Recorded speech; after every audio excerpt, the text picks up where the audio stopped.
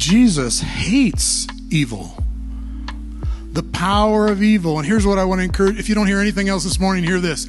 In whatever areas you have been attacked by evil, take hold of, confess, repent, follow Jesus, and let him redeem and turn that around. Because I find that in the very areas where you have been chained up, he wants you to be a part of bringing freedom to other people.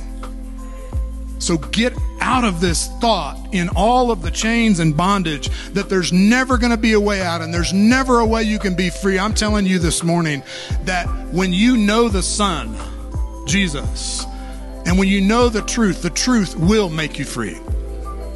It can bring freedom. But let's walk with each other in it and realize that none of us has perfect discernment.